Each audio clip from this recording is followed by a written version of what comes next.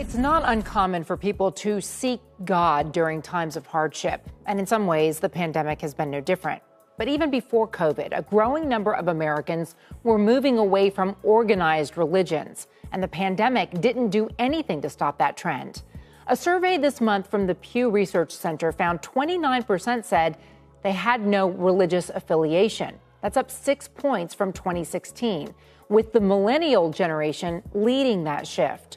So with the pandemic dragging on into its third year, CNBC's Seema Modi tells us faith leaders are trying new ways to reach out and touch someone. For many, this is what religion looks and sounds like. Familiar customs, prayers, and holy sites. But the future of worship may look and feel very different.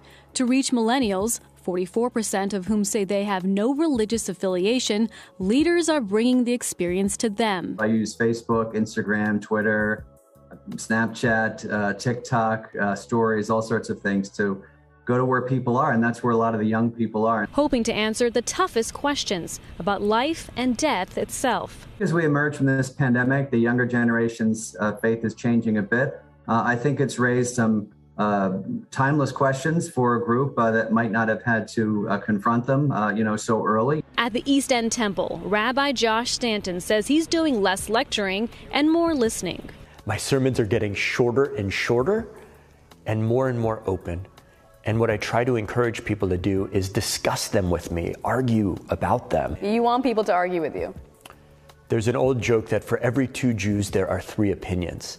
Our culture for thousands of years has been one of debate and discourse. Debating controversial topics like the Israeli-Palestinian conflict. The facets of the arguments and conflicts, et cetera, are super important. And I think that that's certainly a pillar of Judaism, is that intellectual pursuit. More progressive religions are gaining popularity. Middle Collegiate Church grew by 500 members during the pandemic, even though its actual building was destroyed by a fire last year. We've put social justice and democracy in the middle of faith in a way that really speaks to young folks. Some critics would say you're changing their relationship with God, that what you're doing is different than the traditional approach. What's your response? I'm so glad I'm changing their relationship to God. If that's what we're doing, that's exciting to me. I'm trying to get God out of the box. Member Perrin Allen grew up in a conservative Christian household, but as a gay man, struggled to feel accepted. You have to do things the way the Bible says literally, but I feel like the Bible and Jesus Christ believed in love no matter what. And I feel like I found that at Middle. Shalom. I'd like to give all honor, glory, and praises to Yahweh, Ba'ashem, Yahushua, Ba'ashem, Kakodash. Like give double honors to our apostles and elders, great millstone.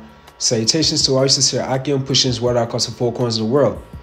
And that's what you just saw. Hey, that's beautiful news through the Spirit. How a growing number of Americans are departing from these different religious practices. And I was looking up that term, organized religion, and it goes into a structured system of faith or worship, especially one followed by a large number of people, such as Christianity, Islam, or Judaism. And in actuality, the Heavenly Father, Yahweh, he doesn't deal with large numbers or a massive amount of people. Because if you actually read into the scriptures, get a better understanding, the Most High, Yahweh, always dealt with small numbers just to manifest and magnify his name more. So these different organized religions such as Christianity, Islam, and Judaism, their purpose is universal, trying to attract more people. And the more people you have, the more minds you have lost into these different wayward doctrines, and more so, more money to these different religious leaders.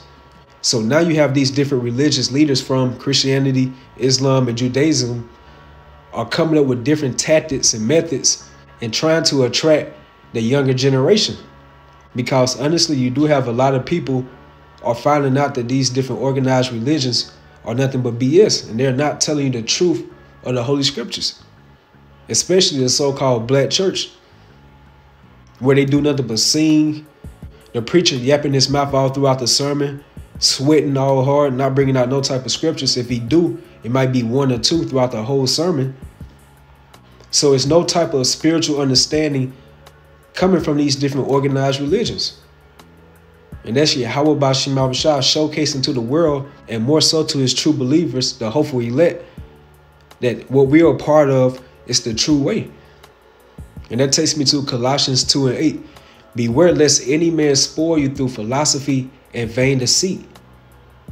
So that man that spoiled us, that was authorized by the Heavenly Father Yahweh through his son Yahushua, was Esau Edom. As it says in 2 Corinthians 4:4, in whom the God of this world had blinded the minds of them which believe not. So he spoiled us, meaning that he ruined us. He damaged our minds through these different philosophies, these false doctrines, these false religions. And they had our people, you so-called Negroes, Latinos, Hispanics, and Native Americans, who are the biblical Israelites, to fall into these wayward ideologies and accept these different false idols, which made the Heavenly Father Yahweh more furious and provoked them to more anger and wrath upon us. Because all these different organized religions leads into idolatry, worshiping of false idols, and keeping you as an Israelite more astray from your power source, Yahweh Ba'Shem Yahushua. So beware lest any man spoil you through philosophy and vain deceit.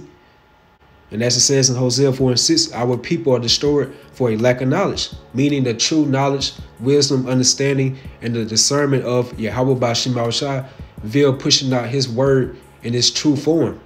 So a lot of our people are lost to that spiritual concept. And it says, through philosophy and vain deceit. And that was spearheaded by the tabernacle of Edom, which 2 Thessalonians, the 2nd chapter, refers him to as the man of sin, the son of perdition. And it also goes into about Esau Edom being with all deceivableness of unrighteousness, meaning that he has deceived the whole world.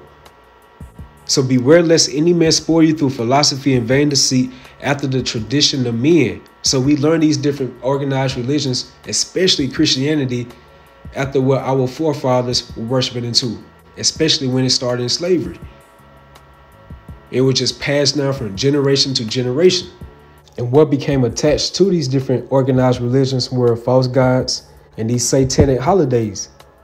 Because our people had the mindset, well, Big Mama did it, Granddaddy did it. So those vain customs, which were vain deceits, were after the tradition of men, after the rudiments of the world, and not after Yahushua. And that's something that none of these organized religions push out, the vibration of Yahushua, his true characteristics, what he truly stood for, his image, and what he's going to do to this current world when he returns. And that takes me to 1 Corinthians 3:19. For the wisdom of this world is foolishness with Yahweh Ba'Shem Yahushua. And that includes all these different doctrines from these different organized religions, especially this plantation Christianity. And from these organized religions, you will have a lot of these religious leaders. They'll attend to these different theological schools and truly not learning anything. Just look at vocab alone, because they spent all those years, all their time, and all their resources just to be fed more lies, to mislead more people and have those particular people more lost in the sauce. So for the wisdom of this world is foolishness with Yahweh Ba'Shem Yahushua. For it's written, he taketh the wise in their own craftiness. So none of these churches have the true way of Yahweh Ba'Shem Yahushua. As it says in Acts 7:48, howbeit the Most High dwelleth not in temples made with hands. And it's been more manifested within these last days. All these different organized religions are not the true way, especially for the biblical Israelites. Let's get right quick. Psalm 85:11. Truth should spring out of the earth.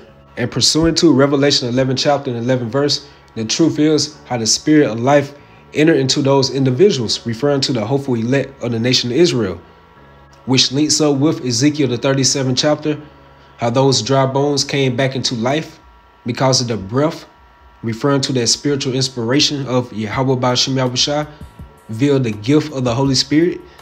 And through that spiritual process, now we can identify ourselves as being the biblical Israelites within these last days, and knowing who our true enemies are, knowing our power source, Yahweh Ba'Shem Yahushua, and knowing his parables, his secrets, aka prophecies. And that type of spiritual gift is not within these organized religions. It will never be so. And that's why it's coming out more to the light, more to the forefront, how all these different organized religions are losing great numbers of people. And now they're scratching their heads, coming up with different ideas to attract more people to come into their different religions. So it says, truth should spring out of the earth and righteousness should look down from heaven.